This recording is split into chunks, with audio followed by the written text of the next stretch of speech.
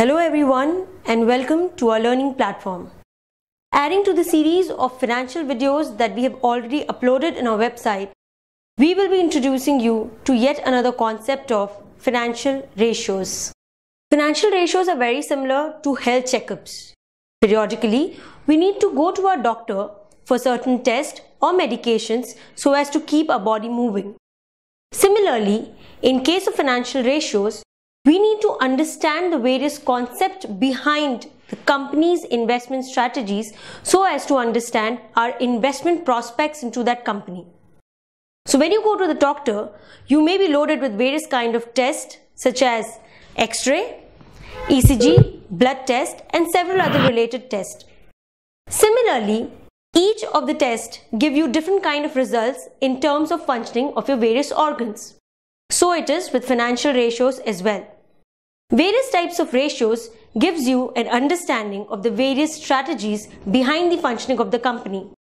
So you can see these in terms of understanding of profitability, of valuation, of capital structure, and there are many other concepts underlying to this. So let us actually understand what financial ratios mean. Financial ratios are derived from various resources. They are basically the financial information of the company which is derived from the sources such as balance sheet, income statement, cash flow statement, etc.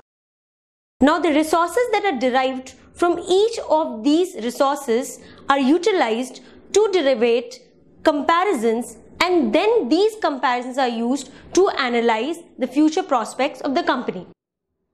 So how does this happen? This happens when you take up the financial ratio of a particular company. You can understand the performance of that company over the years. You can also compare the performance of one company to the other in the same industry or maybe the different industries as well. Now let us understand the 5 major classifications of financial ratios. Financial ratios are broadly classified into 5 categories, which is liquidity ratio and activity ratio. Then we have solvency ratio, valuation ratio, and then we have the profitability ratio. Now, while understanding each of the concepts briefly in this video, let me tell you that we will also make use of an application and see that how quickly we can see each of the ratios with a blink of an eye.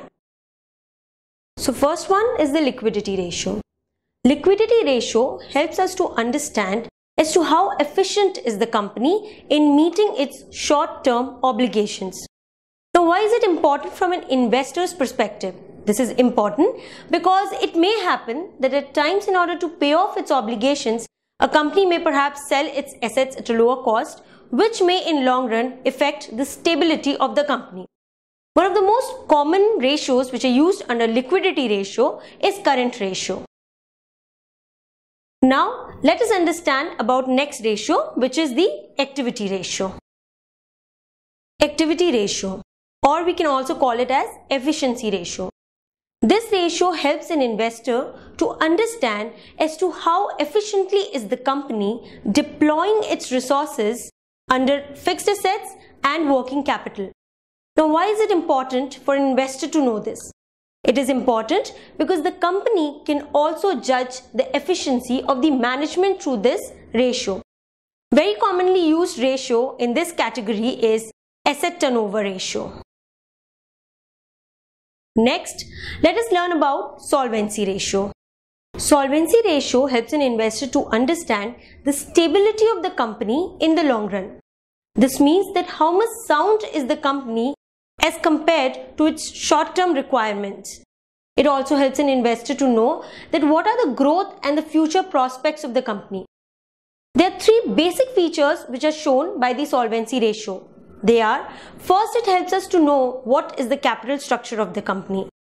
Then it helps us to know as to what kind of liabilities or debts has the company taken. Third, it helps us to know as to what kind of equity and debt mix does the company possess. One of the most common form of ratios that are used under the category of solvency ratio is debt equity ratio.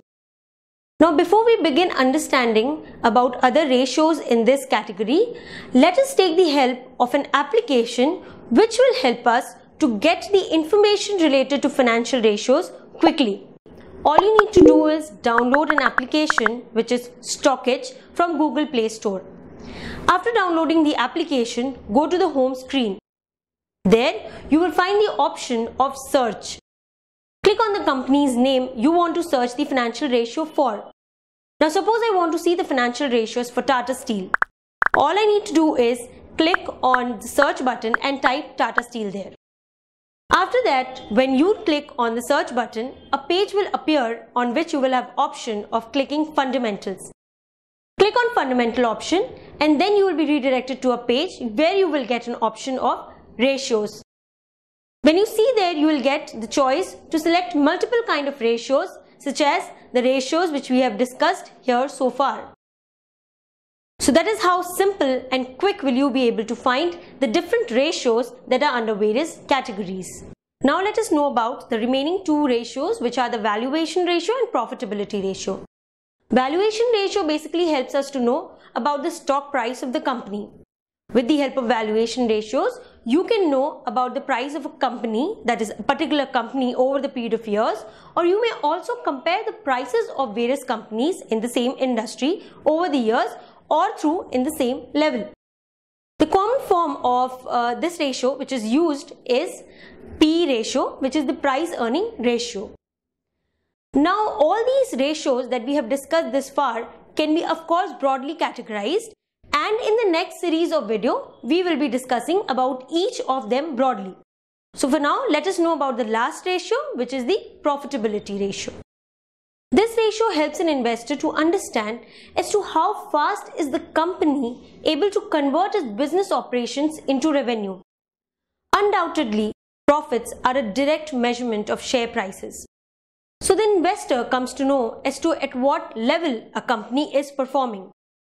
Commonly used profitability ratio is return on assets or return on investment ratio.